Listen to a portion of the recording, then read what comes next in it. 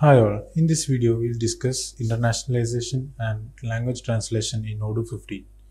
So here inside these languages, first we need to enable a new language other than English, and then we have to export the translation for our custom module.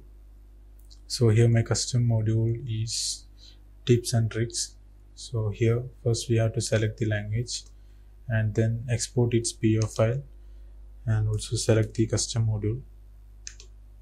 Upon exporting this, we can save this into our local, and then we can just copy the downloaded file into the PyCharm custom add-on folder. We need to make a new directory inside the custom add-on called i18n, and then copy the downloaded PO file into this, and inside this downloaded PO file we can make required translation for each entities here, that is the message ID. This will be the English version, and the corresponding translated version for the specific language can be selected here.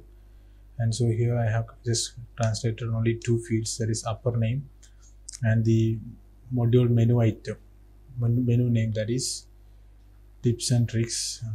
Here you can see the tips and tricks is converted to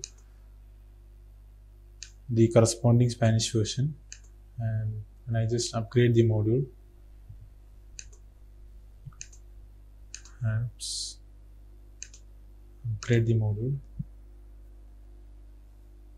so currently we cannot see any changes because the current language for the administrator is English, so we can just change it to Spanish.